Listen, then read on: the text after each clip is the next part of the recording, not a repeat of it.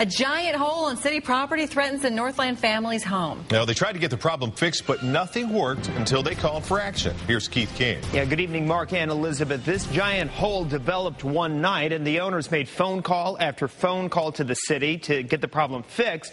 Now this family finally received a little bit of help after they called for action.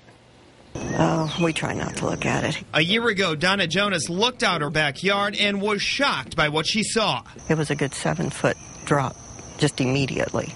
Overnight, basically. Overnight. A hole 7 feet deep, 8 into her backyard. Much of the hole is on undeveloped land owned by Kansas City's Parks Department. Donna worries the hole threatens to take out more of her backyard and her house. She really worries about the safety of her grandkids who play back here.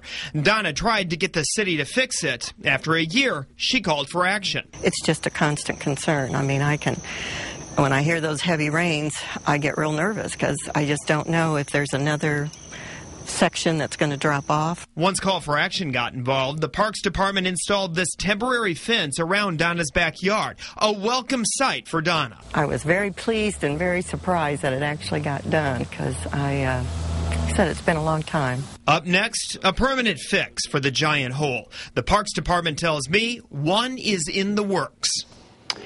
And once Call for Action got involved, the park board members were told about this problem in a closed session. Also, I'm told that a city council member is now behind the solution.